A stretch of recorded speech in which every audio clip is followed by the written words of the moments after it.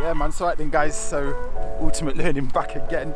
But yo, something different man, we've done loads and loads of chemistry experiments. But you know what, today, I feel like just letting off some rockets. Alright then guys, so we're going to do a little bit of a different lesson today because I'm usually looking at chemistry experiments, but in this one I want to be looking at some physics. And we're going to be looking at the physics of how forces can make objects move. So this lesson is all about Newton's third law of motion. So what we've got here, we've got our liquid nitrogen and I've got a Coke bottle. And all I've done is put some warm water in our Coke bottle. Now what's going to happen is I'm going to put some liquid nitrogen inside this bottle, and liquid nitrogen expands its volume by 700 times. So when I tip this bottle upside down, the liquid nitrogen will float to the top because it's less dense than the water, and as it expands it's going to push all that water out the bottle, and that's what we call an action force. But then the air will counteract that force by pushing on the bottle, and that's what's going to make the bottle fly. And that's Newton's third law. Who says physics is boring?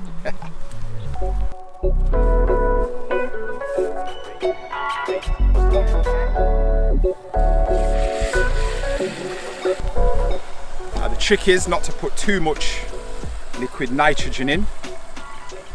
So I'm going to put just a bit. There we go, look.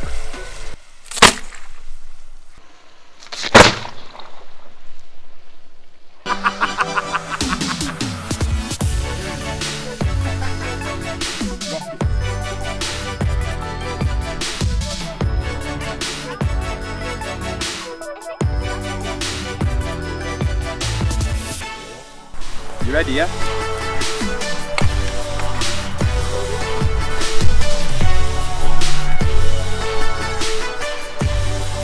That's it.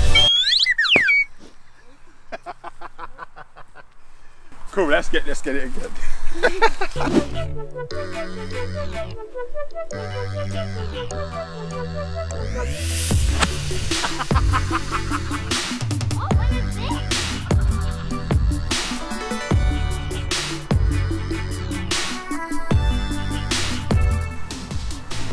Yo, ultimate learning exclusive. We've got the cameraman on it as well.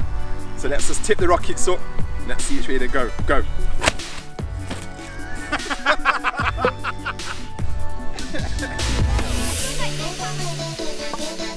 I got a little bit scared and I just kind of went whee!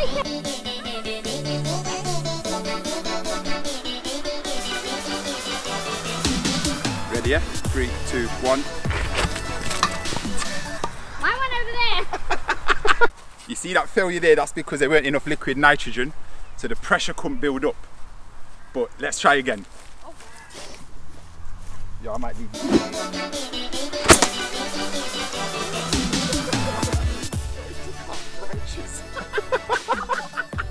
over there.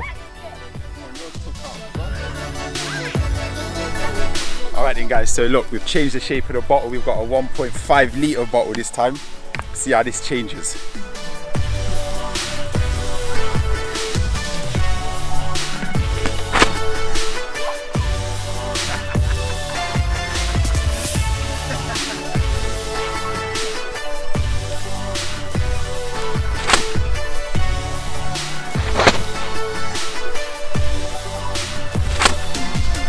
Alright guys, I hope you've enjoyed the video so far, but we're going to finish with the big boy rocket right now. Here we've got a 15 litre water jug, and I just want you to take a notice of the nozzle. Look how the nozzle is a lot more narrower than before. That should create a lot more pressure in this bottle and make it fly a lot further. But let's see what will happen.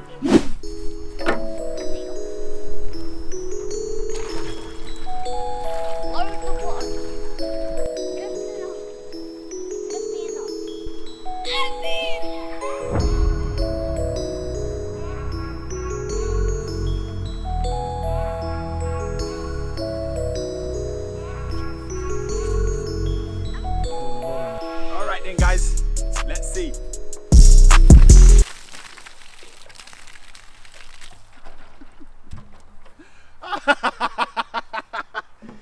Oh, round two. All right, take two.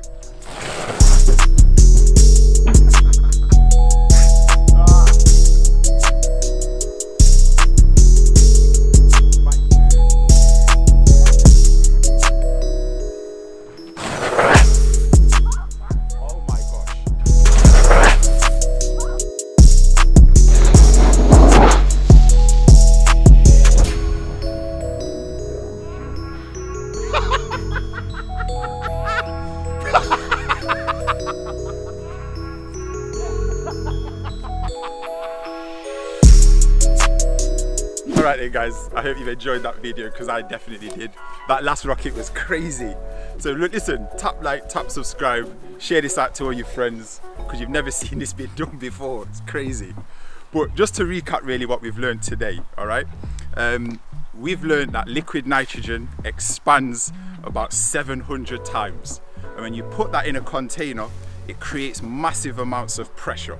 And that pressure is forced out of the nozzle. And we call that force a reaction force. But then the air will be counteracting equal and opposite on the bottle, and that's what makes the rocket shoot off.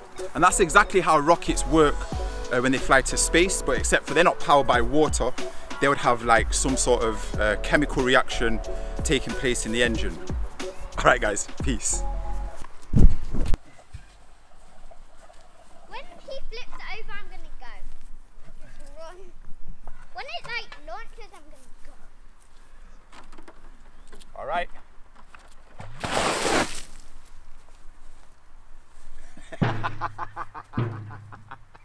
Yeah, I love science, man.